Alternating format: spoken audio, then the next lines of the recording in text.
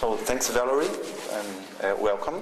And so this is me. As Valerie said, I'm an assistant professor from Federal Institute of Technology in Brazil.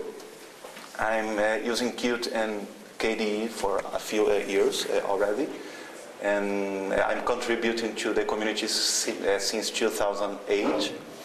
And in this presentation, I'm gonna talk about QtModeling, which is actually a new Qt 5 add-on module I developed I started to develop about 2 years ago as part of my PhD research carried out at Federal University of Bahia, also in Brazil. Okay. So what's QtModeling about? So first, I would like to talk about what QtModeling isn't about. I have seen some people having mistaken ideas about that as a kind of framework for mathematical modeling. So QtModeling has nothing to do actually with mathematical modeling. We are interested in software models, and in particular for having a more programmatic way to manipulating and querying software model, like this stuff in UML diagrams that you should probably be used to. So, but first of all, a quick survey. How many of you have already had any experience with doing UML models before? Okay. Long ago. 2 persons. And how many of you have already had experience from a developer point of view for implementing UML metamodels or writing plugins for tools? Okay, 1 person, that's fine. And so, we want to have this kind of stuff working in Qt and in KDE applications. So, why do we need software models? Obviously, we have the more naive motivations for working with models, like using them for documentation purposes, to document the main decisions of your architecture, and let newcomers see this documentation and starting doing that contributions. But we can also use software models for source code generation or for keeping models and code in sync.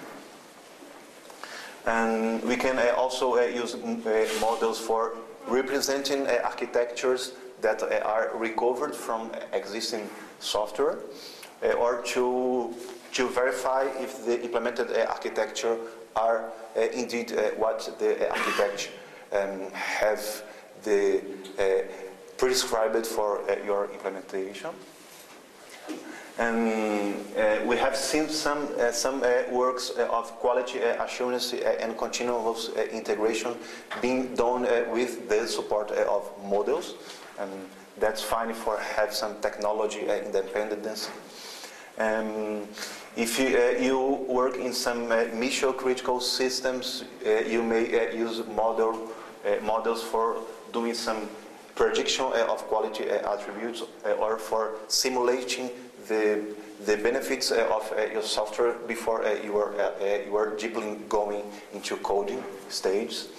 And model is the basic tool also for creating domain-specific languages, and there's also more advanced uses of models deployed at runtime for supporting, for example, self-adaptive systems. So models can play a quite interesting role also in a software process, development process, but also in runtime. Why do we need QtModeling? So when I started my PhD some years ago, we basically, this is not actually the main target of our research, but we needed to handle with very huge models and with many models simultaneously. And we basically realized that we had some issues in scalability, performance, and standard compliance in current available Java-based implementation for supporting UML, like for example the Eclipse modeling framework. And there is a lack of up-to-date C++ or Qt-based implementation for open and manipulating UML models.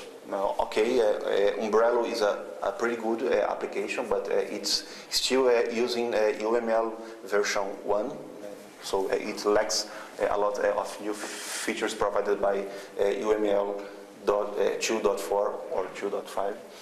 And we could support more modeling features in QtCreator or KDevelop if you have all this infrastructure for dealing with models written in C++ or Qt. And we could also have more model-centric process in KDE working flow, using models as a very centric and important artifact in KDE projects.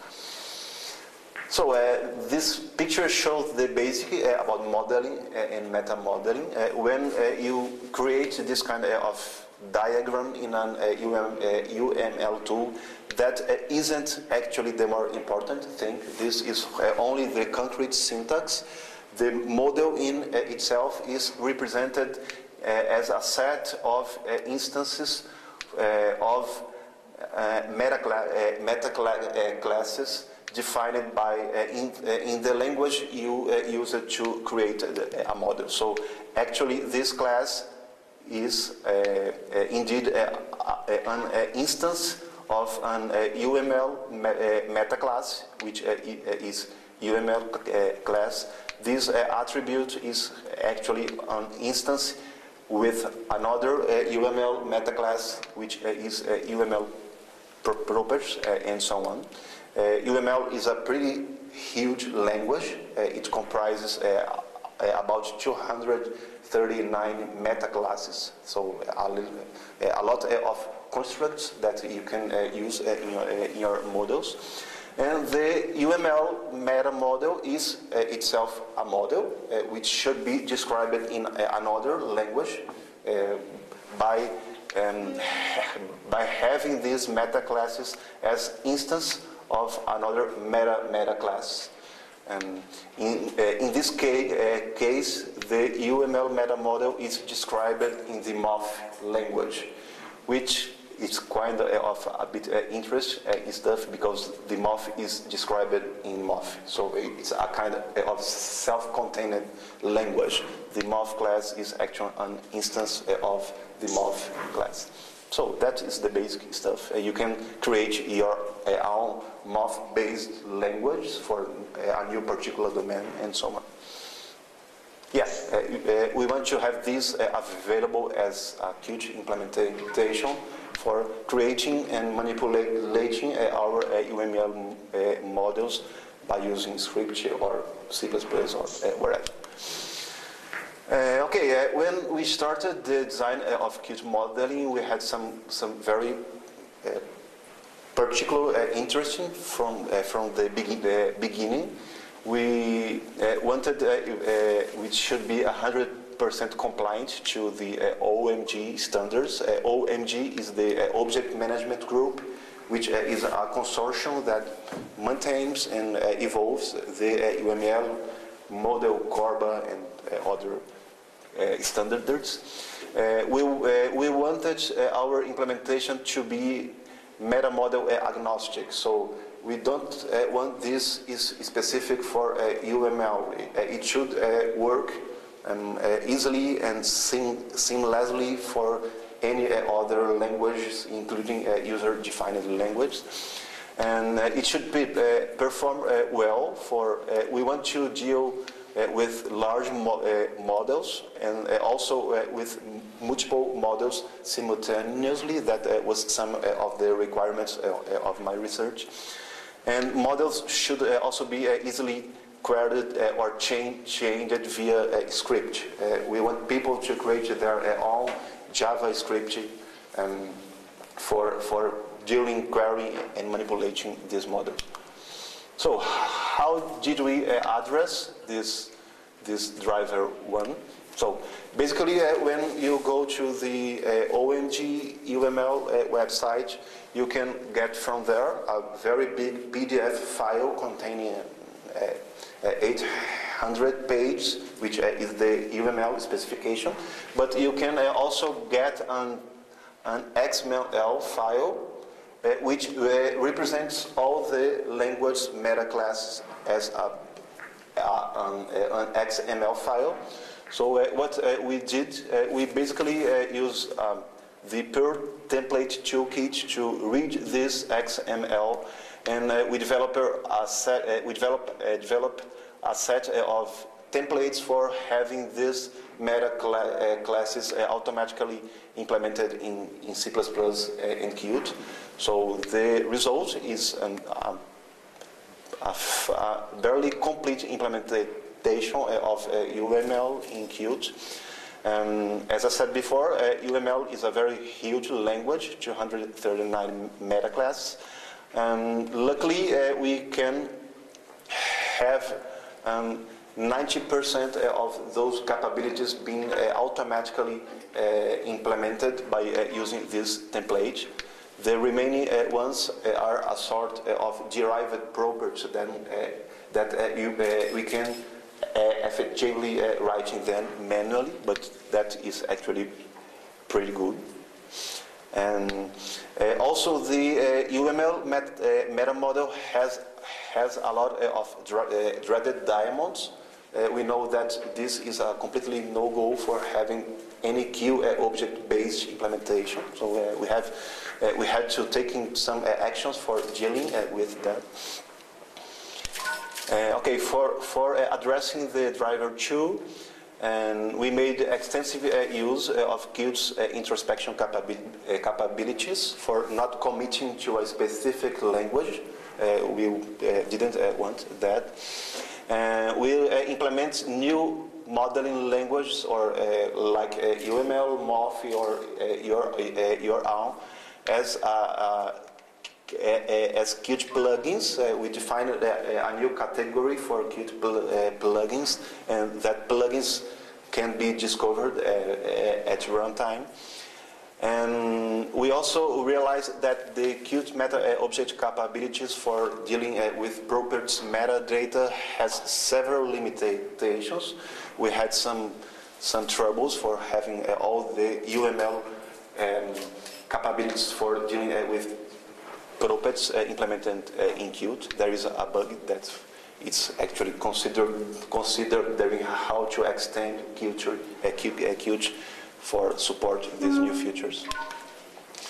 And regarding performance, it's actually already good enough, but we have some plans in the roadmap that support copy on write in our models, and reduce the footprint of derived union properties. It's a kind of UML properties that requires a lot of memory to work, or implementing shared objects when dealing with multiple models at the same time.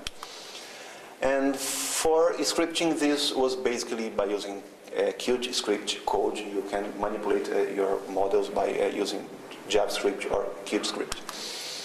So this is our technology stack. So it was built on top of Qt 5, and we created the QtModeling add-on, which is responsible for implementing the basic XMI serialization and the required extensions to Qt meta object systems to support what UML requires.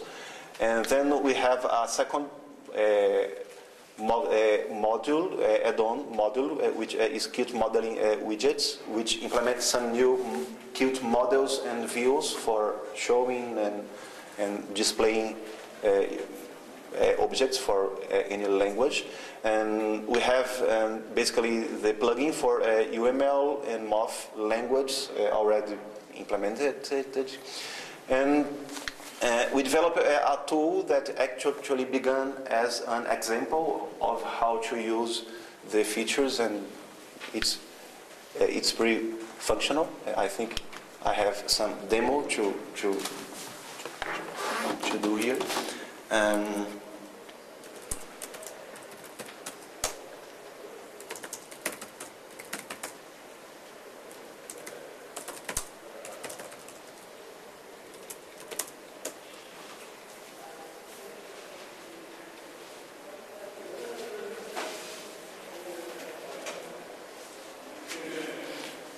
Okay, this is the tool. It's not completely functional yet. It's like a proof of concept about how to use it. So we can see here a set of plugins, and so you can see here the plugin which implements the UML metamodel, the plugin which implements the MOF metamodel, and you can, for example, okay.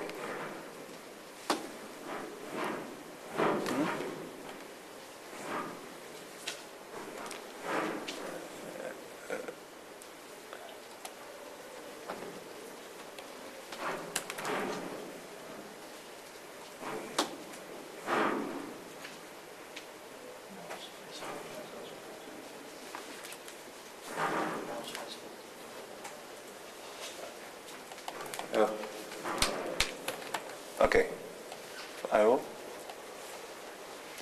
Yeah, we can, for example, open an UML model, which is here.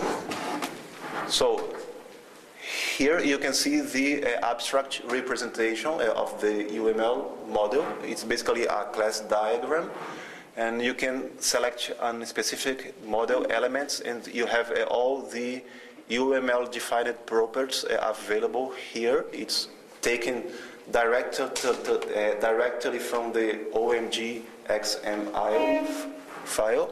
You have some tooltips saying what is that property about. That's pretty fine if you want to learn more about UML. Here you have a JavaScript console where you have, for example, I think I have one here to show you. I want to check with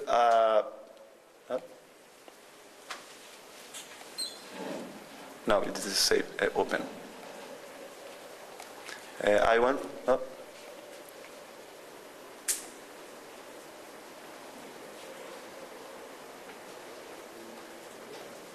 okay, this isn't work, but you can query your models by JavaScript, for example, to see if there is any use of multiple inheritance, and check if that can be properly implemented in Java, for example. And we develop a sort of an initial version of supporting concrete syntax. So we basically have some QML. No, actually, it's that one. You have some QML-based implementation for dealing with concrete syntax. It's pretty good to see how few QML code you need to have this kind of stuff working. So, yeah.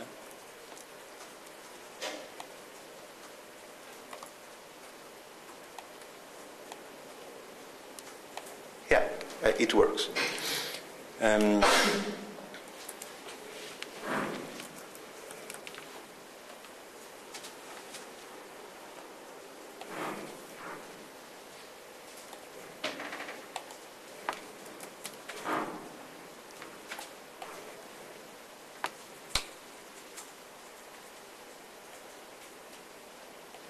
It changed the screens. Sorry.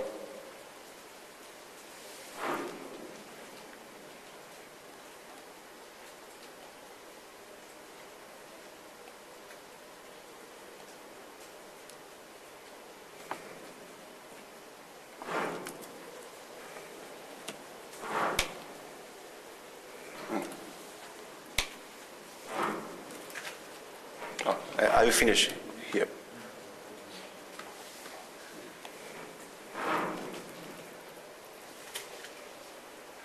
So what's next?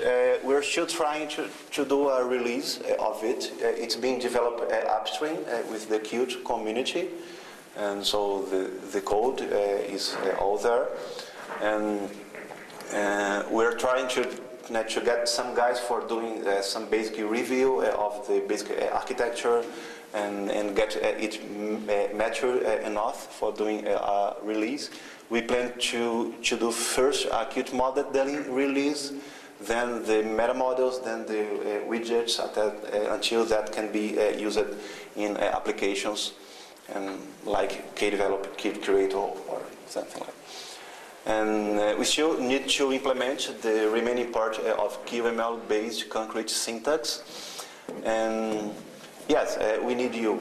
Contributions are welcome as usual. Okay, that's all. Thanks. Am I on my time?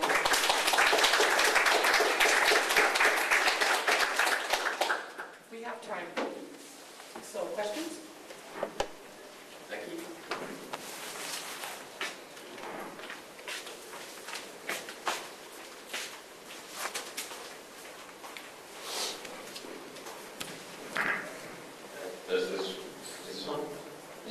Does the modeling tool replace Umbrello, and is this a replacement for Umbrello, or is it complementary to something? Sorry?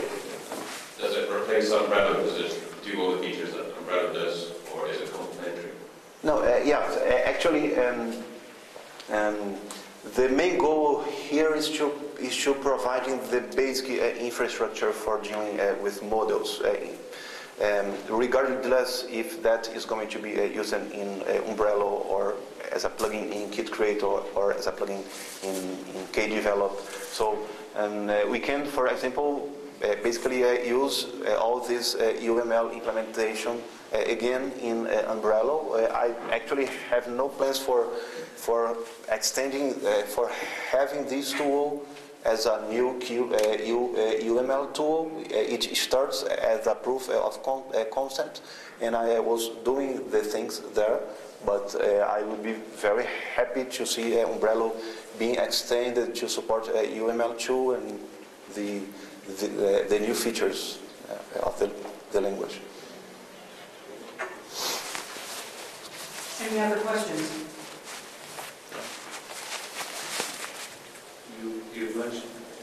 You've mentioned it as possibility to be a plugin in KDevelop. Have you talked to any KDevelop developers about this? Not yet, because I think we still need to do some work for having it in a stable version. But I had some previous contact with KDevelop. I've already developed some plugins for it, I think.